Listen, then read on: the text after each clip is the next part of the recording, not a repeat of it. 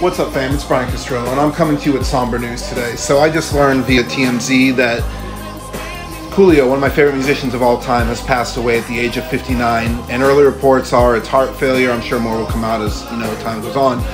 But this is completely heartbreaking. He was an icon in both the music and acting industry. One of my favorite musicians back in the 90s. In fact, Gangsta's Paradise, I still bump to this day. I love that song. And of course, that song came from the movie Dangerous Minds, which, if you have not seen this movie, it still stands as one of the best movies of all time, and it can stand with many of the movies you love today. If you haven't seen it, I highly recommend go watch it. Amazing movie. Now, many of you know I am in the face of horror competition, and Coolio had his stamp on the horror industry as well. Some of them were B movies, but I love B movies anyways. One of them, of course, is Red Water, kind of self-explanatory.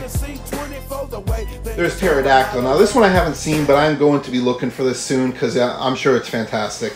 Then, of course, there was Dracula 3000. So Coolio definitely had a stamp on the horror movie industry.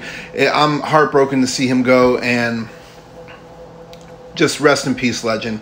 You will be missed.